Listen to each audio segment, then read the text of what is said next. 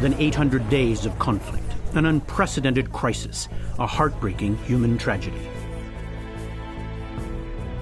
Inside Syria, death, damage, and destruction on a horrific scale. Homes, hospitals, schools, and people have all been targeted. The rate of deterioration is staggering. A year ago, 1 million people needed humanitarian assistance. Now, over 6.8 million do. That's every third Syrian. Outside Syria, there are now 1.6 million refugees. By December, the number is expected to climb to 3.5 million. At this rate, by the end of the year, half the population of Syria will be displaced or needing humanitarian assistance. That's over 10 million people. 200,000 refugees flood in every month. By the end of the year, the population of Lebanon will have increased by 25%. The Zaatari refugee camp in Jordan is now the second largest in the world. Countries in the region are buckling under the pressure of the influx.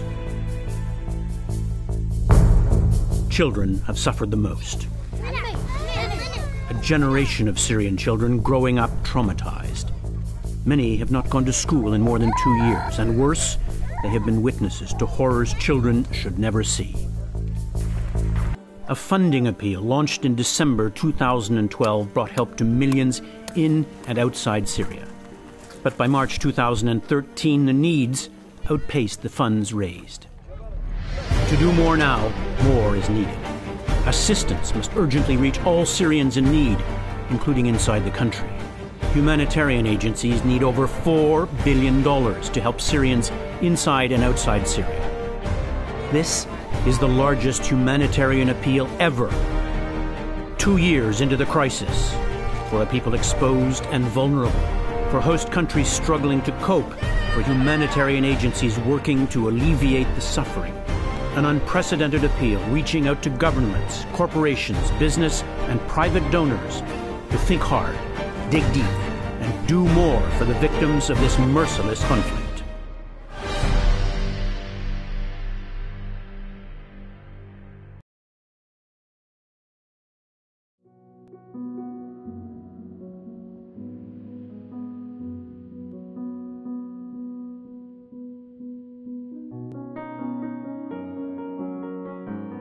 I was very impressed by 2 situations, or 3.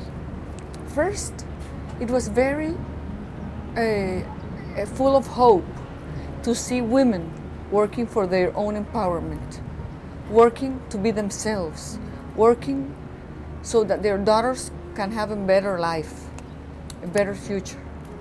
In them, you see hope.